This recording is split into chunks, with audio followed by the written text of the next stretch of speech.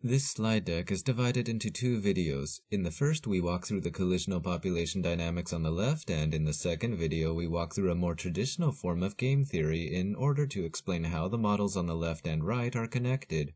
This will allow us to explain why the mathematical modeling described on the left is often referred to using the name evolutionary game theory. Consider a test tube filled with cells. Some of the cells are orange or copper-colored, while the other cells are blue or denim-colored.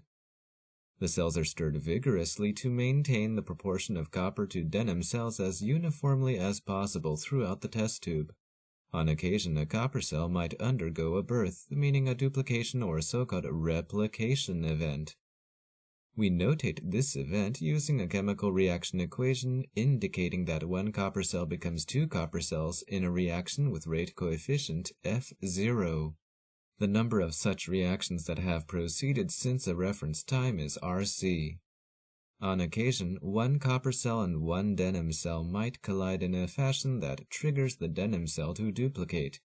This event is notated using a chemical reaction equation indicating that one copper cell and one denim cell become one copper cell and two denim cells, with rate coefficient T over bracket n. Bracket n is the number density of cells piled at the bottom of the test tube. Supposing that the cells pack tightly and are incompressible, the density bracket n is a constant throughout the cell population.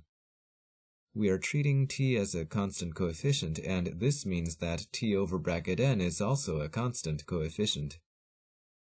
The number of these reactions that have occurred since a reference time is RT.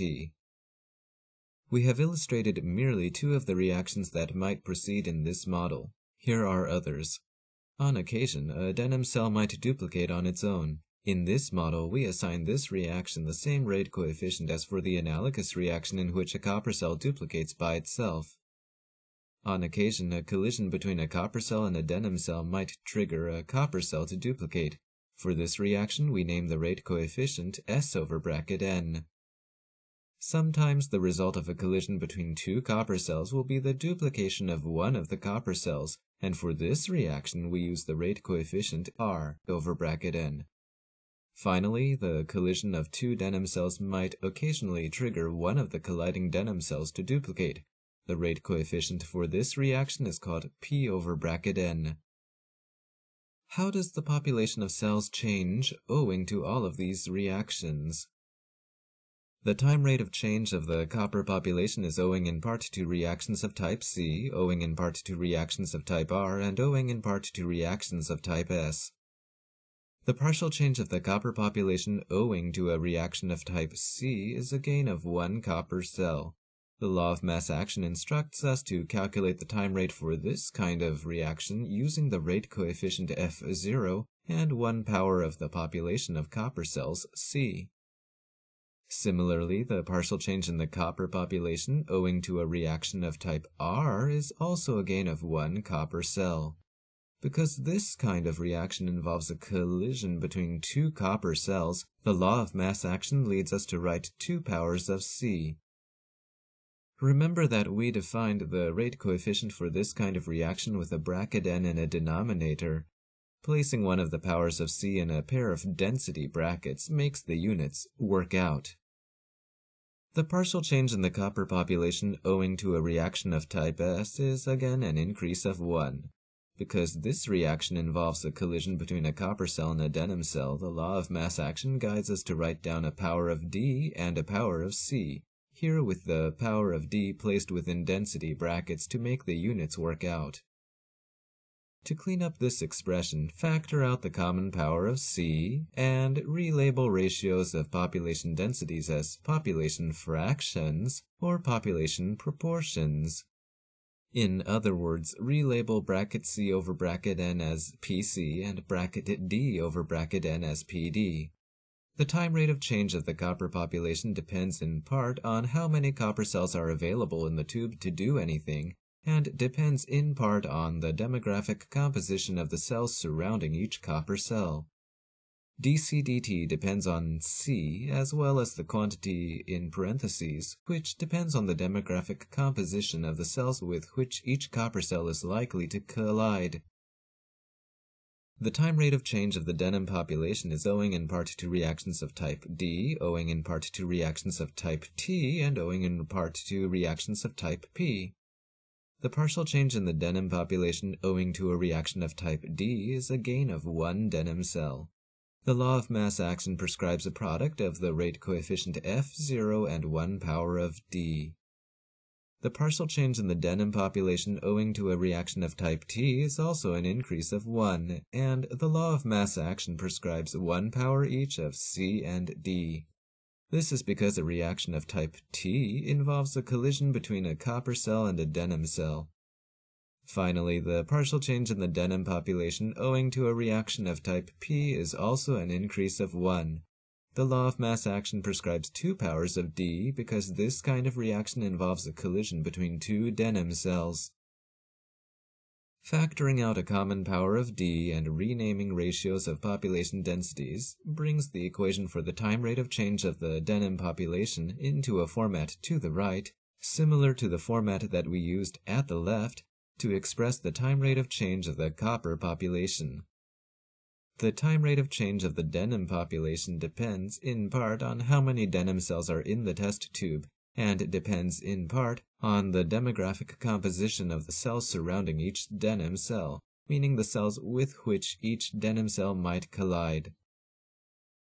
Now that we have described the model at a microscopic level and expressed the model in terms of time rates of change of the copper and denim populations, we can study how the 2 cell subpopulations vary over time.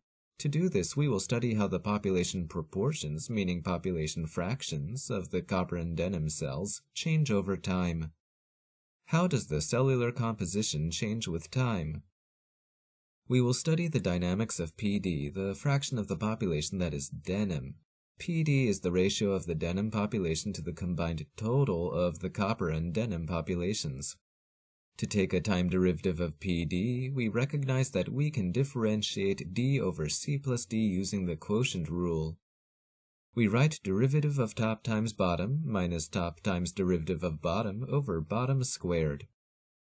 The quantity c plus d appears in 2 places in the numerator, once as a multiplicative factor and once inside a time derivative. Cancel out the 2 copies of d times the time derivative of d. The remaining terms can be re-expressed using the time derivatives at the top of the page. The time derivative for c at the top of the page ends up over here, and the time derivative for d ends up over here. Grouping powers of c and d upstairs with powers of c plus d downstairs allows us to re-express the equation in terms of pc and pd, rather than as a messy combination of pc, pd, c, and d.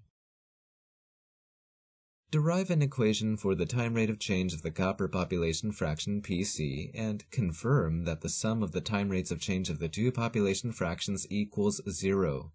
This is expected because the population fractions Pc and Pd add up to 1. There are no other cell types in this model. We can re-express the equation for the time derivative of Pd in terms of Pd alone rather than in terms of Pc and Pd together. Pc is the portion of the population that remains after the portion Pd has been removed. In other words, Pc is 1 minus Pd. Blue boxes indicate terms that were already expressed as Pd in the line above, and orange boxes highlight terms that were previously expressed as Pc. When the population contains only copper cells and no denim cells, Pd equals 0. This multiplicative factor out front thus equals 0, meaning that the entire time derivative of Pd is 0. The horizontal quivers moving from left to right indicate that the population composition remains steady. The population remains composed purely of copper cells. When instead the population contains only denim cells and no copper cells, Pd equals 1, so that this factor, 1 minus Pd, now equals 0. Again, the time derivative of Pd is 0, and the horizontal quivers indicate a steady population composition. The population remains composed purely of denim cells. For a population that contains both copper and denim cells, Pd has a value between 0 and 1. In this case, all of these terms are positive. To study this model further, consider the collection of situations where t is greater than r is greater than p is greater than s.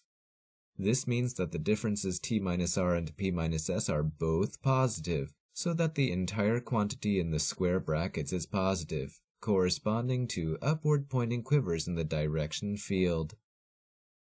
When PD is nearly zero, this factor is almost zero, and the time derivative of PD is also nearly zero, corresponding to a very shallow arrow. When PD is nearly 1, this factor is almost zero.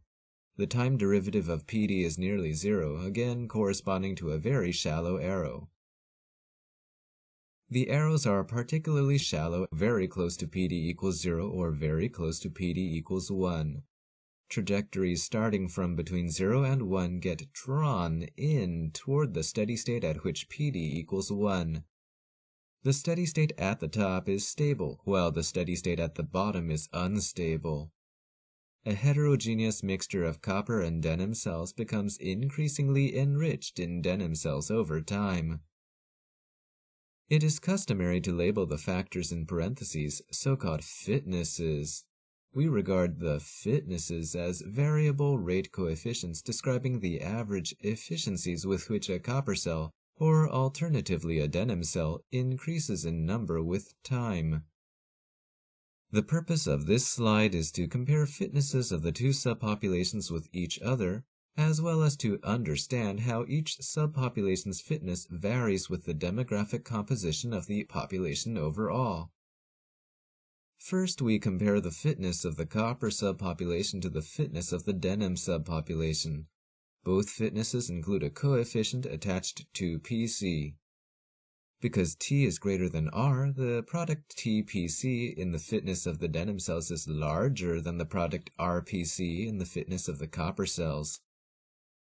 Both fitnesses also include a coefficient attached to PD. Because P is greater than S, the product PPD in the fitness of the denim cells is larger than the product SPD in the fitness of the copper cells.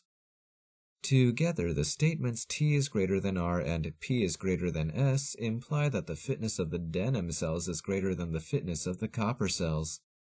Thus, it makes sense that a heterogeneous mixture of copper and denim cells becomes increasingly enriched in denim cells over time. Now that we have compared the fitness of the copper cells to the fitness of the denim cells, we will study how each fitness varies with the demographic composition of the population of cells in the test tube. In the fitness for the denim cells, pay attention to the term with T and to the term with P. If the population is enriched in copper cells, PC is relatively large and we are emphasizing T. If instead the population is enriched in denim cells, PD is relatively large and we are emphasizing P. We have been considering the situation in which T is greater than P. This means that the fitness of the denim cells is greater when T is emphasized, meaning when the population is copper-rich, than when P is emphasized, meaning when the population is denim-rich. In the same way, look in the fitness for copper cells at the term with R and at the term with S. If the population is enriched in copper cells, PC is relatively large and we are emphasizing R. If instead the population is enriched in denim cells, PD is relatively large and we are emphasizing S. We have been considering the situation in which R is greater than S. This means that the fitness of the copper cells is greater when R is emphasized, meaning when the population is copper-rich, than when S is emphasized, meaning when the population is denim-rich. For both copper and denim populations, fitness is higher when the population is copper-enriched than when the population is denim-enriched. Even though the population is becoming enriched in its fittest subpopulation, meaning the denim cells, the fitness of each subpopulation is decreasing. The fittest cells prevail, reducing everyone's fitness, including their own. Using the figures at the left, we have just introduced a model in which the time rate of change of the population composition depends on how often cells of different types collide with each other. The word evolution is used to describe a change in the proportions of different genetic alleles over time. The word evolution might also, in a perhaps less often encountered sense, be used to describe a change in proportions of both genetically distinguished and otherwise distinguished cell types over time. Thus, the model we have been describing can be regarded as a model in which we obtain insight into evolutionary dynamics by considering cell-cell collisions. It would be natural to use the labels collisional population dynamics or evolutionary dynamics involving interactions. In the next video, we describe a more traditional form of game theory so that we can explain why the modeling we have just walked through is often labeled using the phrase evolutionary game theory.